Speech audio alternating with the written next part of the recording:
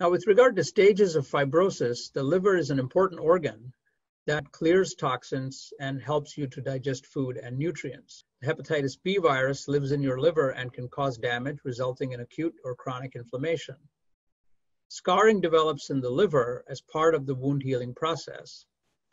And as the liver becomes progressively more damaged, this scarring or fibrosis increases and is categorized into 5 different stages.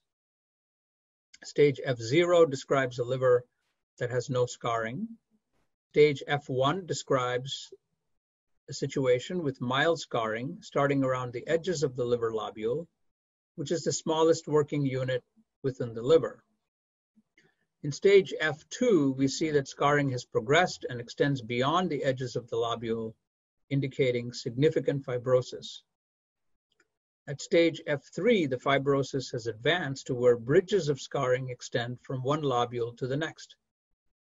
This stage has also been called bridging fibrosis and may eventually lead to stage 4 fibrosis, also known as cirrhosis, where extensive scarring throughout the liver results in the liver taking on a nodular appearance and a harder texture rather than the smooth appearance of a liver without cirrhosis.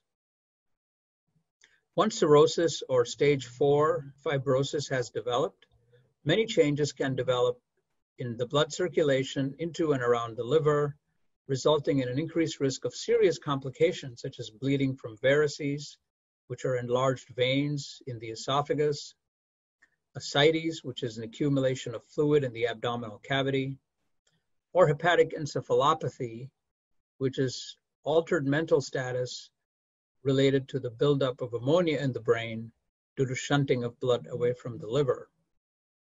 Patients with cirrhosis are also at increased risk of liver cancer and need screening and surveillance for this purpose. The goal of treatment in chronic hepatitis B is to stop the virus from multiplying, stop liver damage, as well as inflammation, and stop or reverse the scarring that leads to F4 fibrosis or cirrhosis.